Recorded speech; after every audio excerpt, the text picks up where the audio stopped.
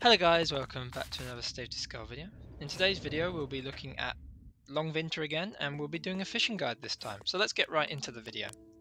Firstly, there's 4 different fishing rods in the game. We've got the basic / starter fishing rod, which has no perk at all. Telescopic fishing rod, which has 20% faster fishing. The bait buster fishing rod, which has 50% faster fishing. And the reel of fortune fishing rod, which fishing spots do not deplete, but you have 15% slower fishing. Some other things that could help you on your fishing journeys is a bag of worms, which gives 25% better fishing for 300 seconds, and a bag of blueberries, which gives 10% better fishing for 250 seconds. Anyway, let's get into the rest of the video. The first fish is the perch. The perch is a fish that is green, white and grey and looks very similar to the pike. When cooked at a cooking station, it will become a food that will provide the player with around 9 energy. The perch is found mostly in the plains biomes and has about a 50% chance of being caught. Here are some locations provided on my map. The next fish is the pike. The pike looks very similar to the perch, however it has grey fins and grey dots on. When the pike is cooked at a cooking station, it will become a food that will provide the player with around 12 energy. The pike is found mostly in the snow biomes, but can also be found at Mrs. Snow's outpost and Philman's outpost, has a 50% chance of being caught, and here are some locations provided on my map. The next fish is the trout.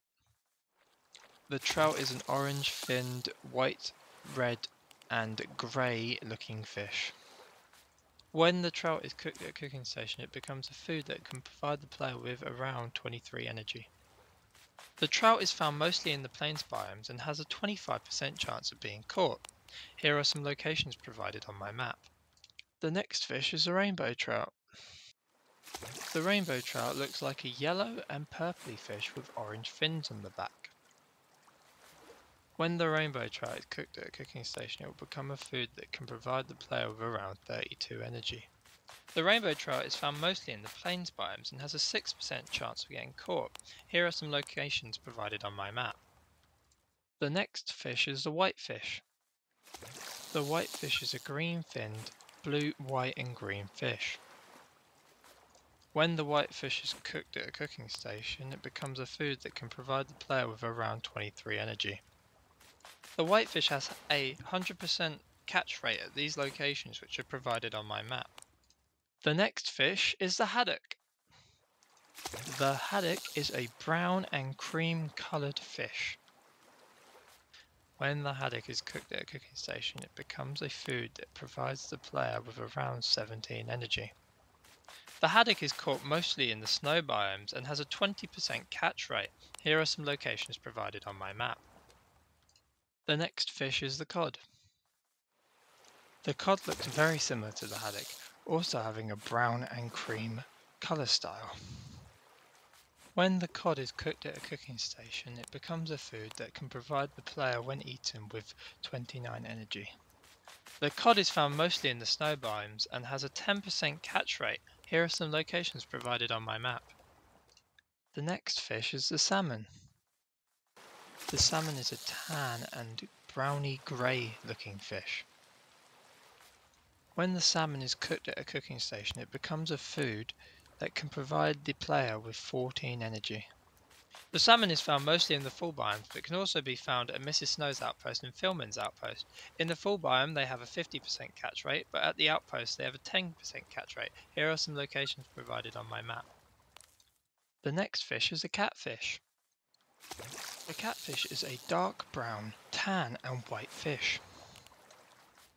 When the catfish is cooked at a cooking station, it will become a food that can provide the player with around 21 energy. The catfish can only be caught in the fall biome, having a 25% catch rate. Here are some locations provided on my map. The next fish is the Arctic Char. The Arctic Char is a lovely red, black and grey fish. When the Arctic Char is cooked at a cooking station, it becomes a food that will provide the player with around 35 energy. The Arctic Char is found both in the fall biome and in the fishing spots in the middle of the oceans.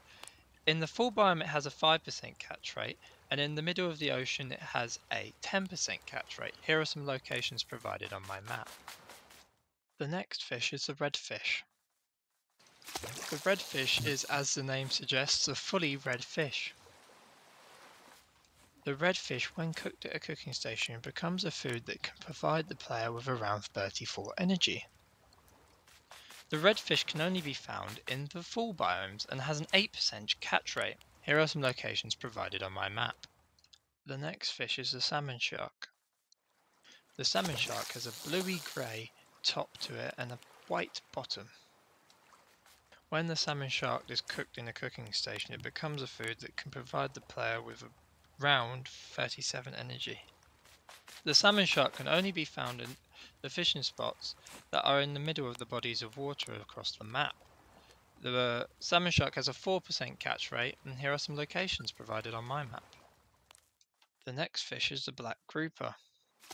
The black grouper is a greeny grey and tan coloured fish. When the black grouper is cooked at a cooking station, it becomes a food which can give the player around 35 energy. The black grouper can be found in both the plains and the snow biomes and has a 4% catch rate in them. Here are some locations provided on my map. The next fish is the Misty Grouper. The Misty Grouper is a purple coloured fish with white coloured stripes. When the Misty Grouper is cooked in a cooking station, it becomes a food that the player can eat, providing them 39 energy. The Misty Grouper can only be found in the full biomes and has a 3% catch rate. Here are some locations provided on my map. The next fish is the Stingray. The Stingray looks very similar to the salmon shark, also having a grey top and white bottom. When the Stingray is cooked at a cooking station, it becomes a food that will provide the player with around 37 energy. The Stingray is found in the fishing spots that are in the middle of the oceans. It has about a 4% chance of being caught, and here are some locations provided on my map. The next fish is the swordfish. The swordfish has a long spiked nose, a black top and a grey bottom. When the swordfish is cooked at a cooking station, it becomes a food that can provide the player with around 40 energy. The swordfish can be found at the fishing points in the bodies of water across the map. It has a 5% catch rate, and here are some locations on my map. The next fish is the tuna. The tuna is a light bluey grey fish with a yellow and black stripe. When the tuna is cooked at a cooking station, it becomes a food that can provide the player with around 9 energy. The tuna can only be found at the fishing spots in the middle of the bodies of the water across the map. It has a 45% catch rate, and here are some locations provided on my map. The next fish is the cave crab. The cave crab is an orangey-brown crustacean. When the cave crab is cooked at a cooking station, it becomes a food that will provide the player with around 14 energy. The cave crab is found at Raporo's cave and at the Hittine cave. It's got a very high chance of being caught, and there's some locations provided on the maps here. Credit to Vinternote, the website, for the map being used. The last fish is the axolotl. The axolotl is a water-based pink salamander. When the axolotl is cooked at a cooking station, it becomes a food that can provide the player with around 19 energy. The axolotl can only be caught at one place on the map, and that's this pond in Raporo's cave. It's got a very low chance of being caught, and I've marked the location on this map for you. Credit to Vinternote for the map. So that's all the fish in the game. So this is going to be the end of the video. I hope you guys enjoyed. Consider subscribing, and I'll see you guys in my next video, which will be the hunting guide next week. See ya!